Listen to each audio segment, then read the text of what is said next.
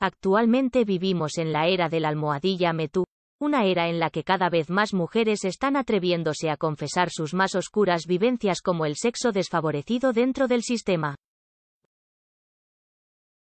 Maltratos de todo tipo, despidos injustos, vejaciones.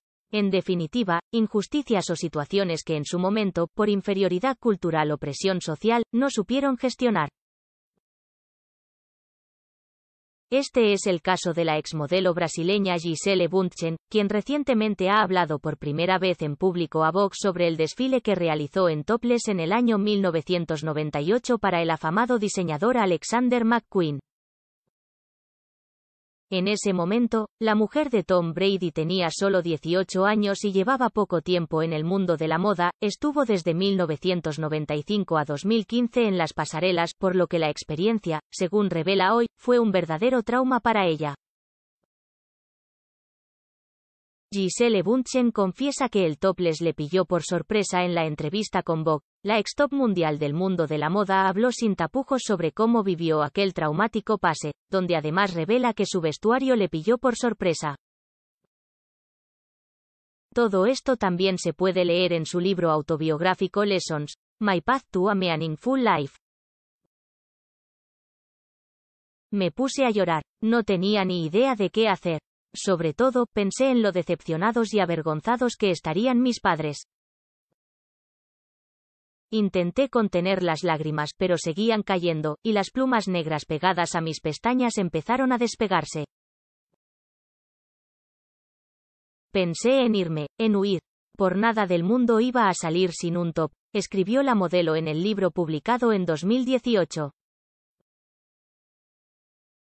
No hubo una prueba. Así que cuando me presenté en el desfile y vi que no había camiseta me puse a llorar. Estuve caminando todo el tiempo pensando, espero que mi padre no vea nunca esta foto. Lo único que quería era irme, pero, ya sabes, es una de esas cosas que te hacen más fuerte, contó la ex fashion queen a Vogue, añadiendo que en aquel momento fue incluso más difícil vivirlo todo porque no sabía inglés y eso le bloqueaba aún más.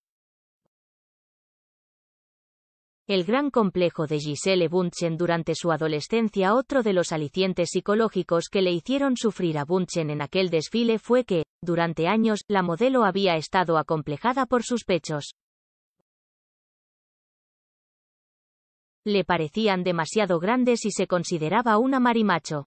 Así lo relataba en la entrevista. Esa fue probablemente la noche en que comencé a pensar en mi yo público. Yo era una buena chica.